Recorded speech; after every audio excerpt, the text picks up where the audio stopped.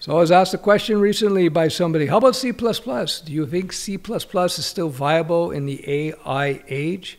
Short answer is yes, but you have to understand how C++ development is going to be impacted by AI. So right now, as I'm recording this in late July 2025, a lot of entry-level jobs are not being filled because of the efficiencies that AI is bringing to the table. But I think personally this is a temporary thing. Once the market resettles itself, then they're going to start hiring a very specific type of C++ developer. Hey guys, this video is sponsored by me and my mentoring program at UncleSteph.com. This is an interactive training program where you will learn the web stack, including HTML5, CSS3, JavaScript, Python, PHP, SQL, how to freelance. Comes with 5 certification. It's interactive. It's my own platform that I developed working hand in hand with many schools over the years.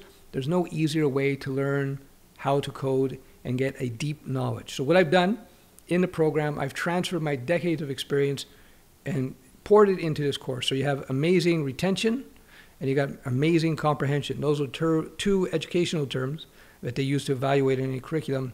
So what does that mean? That means you remember and you understand. That's the key to this.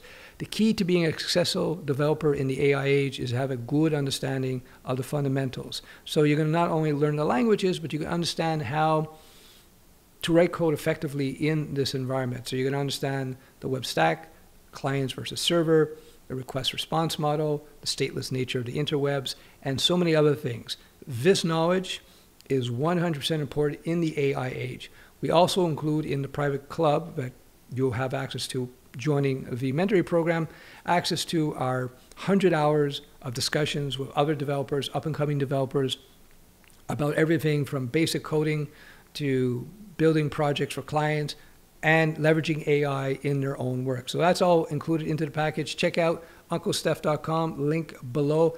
The best deal I've ever offered, ever. So if you're going to get into any type of programming, not just C++, you have to embrace AI. You have to start understanding the AI landscape. You have to look at AI and the different AIs out there, whether it be GPT, Gemini, Grok, Anthropic, Claude. You have to look at them like tools that you use, just like you might use one IDE versus another, one payment processor versus another, one programming language versus another. Some days better use JavaScript, some days better use Java. It's never a good idea to use Ruby. You have to look at all these you have to look at all these AI models as tools that you leverage. You can leverage them to speed up traditional development. You could also use them to develop a new type of AI app. So what you have to do when you're looking at C++, you have to first look at the opportunities in the market. I tell this to everybody, whether it's C++ or JavaScript or C# or Java, what have you, you have to first look at the market. Look where the demand is. C++ is a great language. Some people hate it. Some people love it. It has its purpose. But you have to look how it's being used these days, how AI impacts it. That's the key thing. So for example, ActionScript, which is the object-oriented programming language for Flash, a lot of people like that language, but you know what? There's no more jobs in it. So if you learned it, not a good idea. Same thing with Delphi. A lot of people love Delphi. Are there any Delphi jobs? Man, there might be one or two. But, you know, before I would jump into learning Delphi, I would study the market first. See if there's actual demand for Delphi. Same thing with C++. If you're interested in C++, first of all, you can't go wrong learning any language because that skill set, whether you learn C++ or Java or JavaScript, PHP, whatnot, even if you don't get a job writing C++, the skills that you learn learning C++ will be 100% transferable into other areas, guaranteed. Again, that being said, look at the market. Before I would invest weeks or months into learning C++ or any other language, I would look at the market, see where the demand is, and see how AI impacts it. I have no doubt that there's going to be a lot of C++ code being written, but it might be done through AI support So you might have a lot of C++ developers leveraging AI to write a lot of the boilerplate code in C++, but you're going to still need to know what you are doing. So a guy I know is a professional developer. He used to be, well, he graduated from my mentoring program, links below. I was talking to him recently. He told me he was talking to his boss, and his boss said, we need an app to do X, Y, and Z at work. So he's a lead dev now.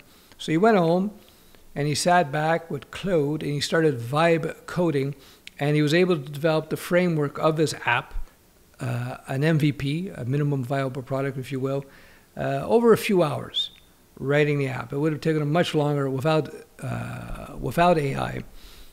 So the thing is, in talking to him, and I've talked to a few other people who vibed coded, they said, you have to know what you're doing.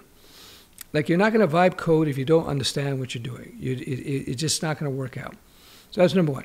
Number two, the problem with pure AI-generated code from top to bottom, you'll be able to pull off something. The thing is, you're kind of caught in that framework where if you wanted to update it, it could be very problematic. So you got to leverage AI, whether you're doing it in C++ or Java. But what I would suggest you do is you try to you limit it to component-based development. So if you were using AI to help write code, don't have it write the whole stack. Have it write this component here, then have it write this component here, and have it write this component here. This way, you're not so dependent on the AI. You can work with that infrastructure, that architecture, much more effectively. Again, though, you got to know what you're doing. I had the same conversation with my brother, who's an iOS developer. He was put on an Android job. I don't know if it was written in Java or Android or Kotlin, but anyway, it was an Android job. But he's an experienced developer, so he had Claude go in there, start rewriting things. But he had to help it a lot. And he was telling me, no, he didn't have to tell me, but he told me what was going on. I can tell you, if he didn't know how to develop, he wasn't developed. He wouldn't have been able to get it done with Claude very well. So there you go. Back to C++. Yes, it's a viable language in 2025, but before I would get into it, I would study the market, see who's hiring C++ developers, what kind of work they're doing, see how AI is impacting C++ development. It will be different from different companies.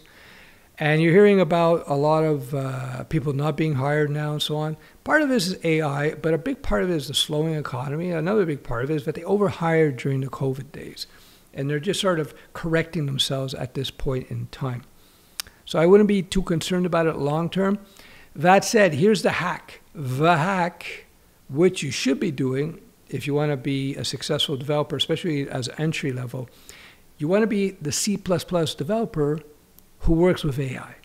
You want to understand how AI can help you with your C++ development. You want to be the pro at that. So you just don't want to be the AI developer, the C++ developer. You want to be the C++ developer who knows AI. Just like for many years now, to get a JavaScript job, if you knew JavaScript plus React, that got you a job as opposed to just knowing JavaScript. Same thing now. If you want to learn C++, learn it, but understand how AI impacts C++ development and understand the landscape so that you can study the very specific specialization of C++ that will maximize your chance of getting work, whether you want to freelance, although C++ is not the best language for freelancing, let's face it, or get a job is the most likely opportunity there. But again, if for some reason, if you're scared about not getting a job, and you say, I don't want to waste my time learning something that won't get me a job, it's not wasting your time. If you learn C++, which is the foundation, C and C++ are the foundational languages for so many other languages like JavaScript, like TypeScript, like C#, like Java and others. It doesn't go to waste. You're not wasting your time learning C++.